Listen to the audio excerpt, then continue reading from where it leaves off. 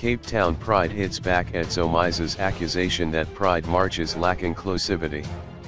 Organizers of Cape Town Pride marches have hit back at Somizi Mhlongo's claims that the city's Pride events are not truly inclusive, saying not only do they strive for inclusivity, they go over and above to ensure they reach everybody who may need them, including LGBTQI+ community members in townships.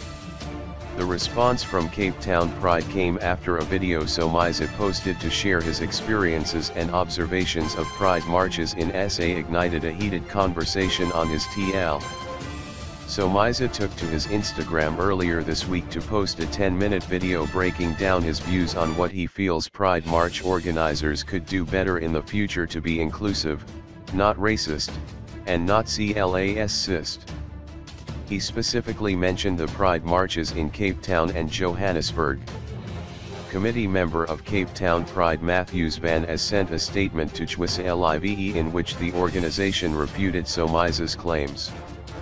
"We, at Cape Town Pride, always strive for inclusivity.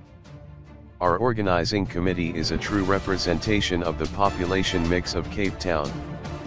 We believe in accessibility through outreach with stakeholders in communities through transportation and support to get to Cape Town Pride.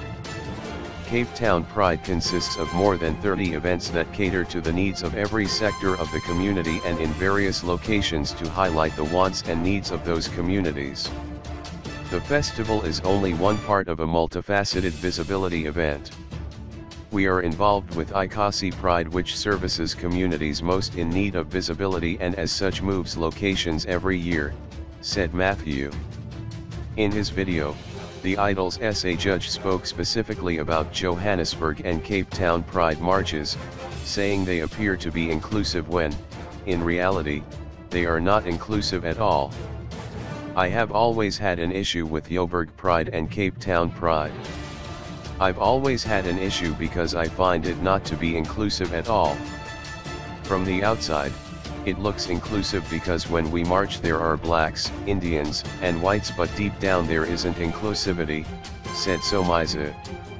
"You look at the committees that run Pride, you look at the locations that host Pride, they are where it will be suitable for white queer people to be comfortable."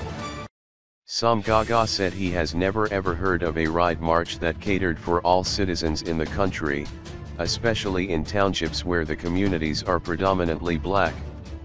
LGBTQI reached out to the Pride of Africa organization, which organizes Pride marches in Johannesburg, for comment in response to Somizi's accusations.